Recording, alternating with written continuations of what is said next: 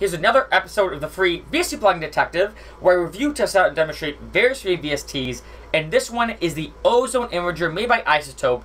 iZotope is legendary for making good plugins, and this is a free one, so you definitely gotta download it, because if you hear that iZotope made a free plugin, you download it right away. You don't even ask questions, because you know it's going to be really high quality. And this imager essentially is there's a lot of different functionality to this imager. This is a great imager, and basically what you can do with this imager is adjust stereo width on any element in your track, and I'm going to get to that and show you kind of how it's done. This is, right off the bat, I'm going to say, FRECCERO rating, 5 out of 5, amazing plugin. Now, this is a track I made about Mardi Gras, which, quick side note, if you haven't been to Mardi Gras, you gotta go. It's unbelievable. I had a blast. Mardi Gras in New Orleans is amazing. I will say, in the description, I have the full recap of when I went in 2018. It's about a 20-minute long video, so it's a bit lengthy, you know, but it's kind of filmed in a vlog-style video, and you'll see all the partying, the music, I'll see, you know, decent amount of drinking, you know, here and there, but drink responsibly, and the food, oh, the food was insane, like, everything. It's an amazing festival, and this is a track obviously made to kind of commemorate it. Now, I'm going to show you different parts of this track that I made, and a little shameless self-promotion, but also it helps me lead into why the imager is so important for your tracks. So this is just the verse I'm going to play. Come on, baby, bring it down. I'm going to go here now. Every minute in your grace, I revel in you, respect the space, your vivacity. So this basically then goes from there and then builds up into this.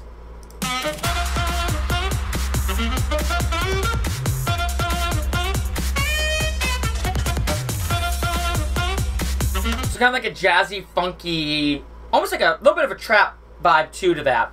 And what I want to do is have the verses be very kind of simplistic, as you notice here. You respect the space. Not too much going on, and then when it builds up to the drop, I want the drop to be like powerful, like bam, you know, like hard-hitting. And the Ozone Imager does this very well, because a lot of times, especially if you listen to a really well-made song, the stereo width is very well controlled, and adding more width to an element in your track helps it feel full circle and adds more, I think it makes it a little more powerful. It adds a more powerful element that, because of full circleness, makes it be like, whoa, that's a, you know, hard-hitting drop. Now, as you notice here, when I have drop, I have a bunch of different saxophone samples. I'm going to solo this. And for saxophone, it's not, you know, a crazy intense instrument, right? But by adding more stereo width to a saxophone or any other element, it makes it feel more powerful.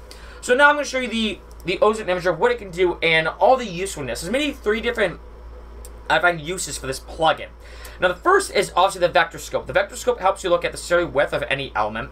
You have +1 and -1 here. I would suggest watching a tutorial about stereo width and the true scope of it. Obviously, for these tutorials, I don't really like to, for these videos, I don't really like them to be a tutorial of me explaining things. I more like to review the plugin. I know that's why a lot of you watch these videos. It's okay, I know a lot about music, I just want to know if the plugin's good or not, and what I can do with it. So, I do suggest watching a couple YouTube tutorials, and there's some great ones about stereo width. But anyway, so obviously you have your vector scope here, you have polar sample, polar level, and Lisa Joust. I never know if I'm pronouncing that right, but obviously, you know, there it is. So when I solo this, you can see the stereo width here, right? Polar sample, and Lisa Joust. Also, this is clipping a bit, as you can see here, but obviously I'm doing this for video purposes. Now, in terms of stereo width, if you think of a speaker, think of it like a circle, you have the middle, and then you have the sides. So what I'm going to do now is play the same sample that I just played you. As you can see, there's no width. I turn the width off, and I'm going to raise up the width of the saxophone. You'll notice that it sounds more full circle, and you'll notice even too on the polar level, because I think it's a good vector scope, of how it gets wider. So ready?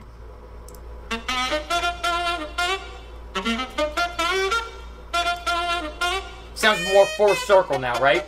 And you can see here, you see now there's more width to it, right? So I'm going to play this, and you'll see if I do this. Now, there's no width, right? Maybe a little bit here and there, but now if I do this, man, you have like your width now, right? So like I said, the first thing you do is vector scope. This is very good. Like I said, I do suggest watching some tutorials on stereo width to kind of see, okay, how is my stereo width intact? Am I doing too much, too little? What should I do? That's the main first thing of this plugin that's really great. Just to even look at this, even if I don't use width or sterilize, it's still good to kind of see on a vector scope. Second thing is obviously width. Obviously, I was just doing that a little bit. I could show you. And you can do two different things with the width. You can either boost it, or you can decrease it. Now, a lot of free plugins that do kind of stereo width and kind of imaging just boost the width. But it's very useful sometimes to decrease it. So as you notice, once I'm with 100, it's crazy stereo stuff, right? As you can see. But let's say I'm doing it for a small element in my track, and I'm like, you know what, I don't really want this element to be super wide. I kind of want it to be very narrow. It's kind of in the background. I don't want to kind of mess with the mix too much.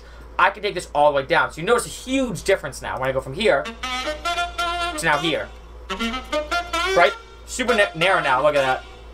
Just super, super narrow. So that can be very useful if, like, you know what, I don't want this stuff being super wide. It's going to mess with my mix. You can completely take out the width. And that's a great part of this plugin. I think it's very underrated. When I've seen some other reviews of this plugin, they talk about how it's really good for adding width or the stereo, but they don't really talk about how when you decrease the width, that's a very good tool to kind of make it more centered in your mix. It's not affecting any other element in your mix, and especially if it's a sample that you don't really care, it's in the background, you don't really care that much about it. Dropping out the width can make it a little easier for your mix overall, especially in the vector scope. So now I'm going to put this here. Now the stereo is very useful. Not as useful in this case, because also this is stereo, but let's say you have a certain sample that is just in mono. What you can do is turn this on, and it will take that mono element and turn it in and make it stereo. So I don't even think you hear a difference at all, to be honest. Let's see if it does. Do this, actually, experiment. Yeah, so you're not going to really hear it because this is already kind of stereo anyway. But what stereo can do is, let's say you do have a mono element, right? Though it's not in stereo, it's in mono. You can basically make it stereo and boost the amount. I will say when I have used this in my productions for stereo, you have to be careful. I find it's very easy to do too much, and it starts sounding very weird. So I do suggest that when you do stereo, I kind of use, only sometimes even do just a little bit, sometimes even that, sometimes even just this, just to put it in stereo, and then as opposed to adding more stereo to it, or adding the amount more, I increase the width. So I only do this a little bit just to put it in stereo, and then I boost it up, as opposed to winding it like crazy, using stereo and all that kind of stuff. But anyway, no, I'm rambling on a little bit. But essentially, that's the plugin. Super useful. Also, I know there was a lot of things I kind of talked about in this video, in terms of Mardi Gras, got kind of sidetracked, and, you know, all these different elements. But as you can see, stereo width and basically just understanding mid and side in your production is a very useful thing. Obviously, well beyond the scope of this video, I do suggest watching tutorials.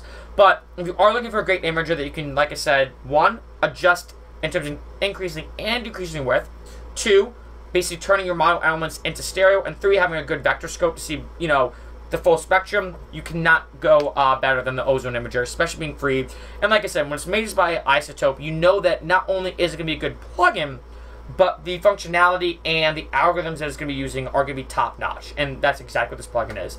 So definitely check it out below. Obviously, like I said, I have 3 different things for you in the description. I get the free download for this plugin. Second thing I have is obviously a link to this track. You'll check out my full track of Mardi Gras. And third, obviously, the vlog of me partying it up when I went to Mardi Gras for 2018. Such a good thing. So all those good things, if you check them out, I have all this below in the description.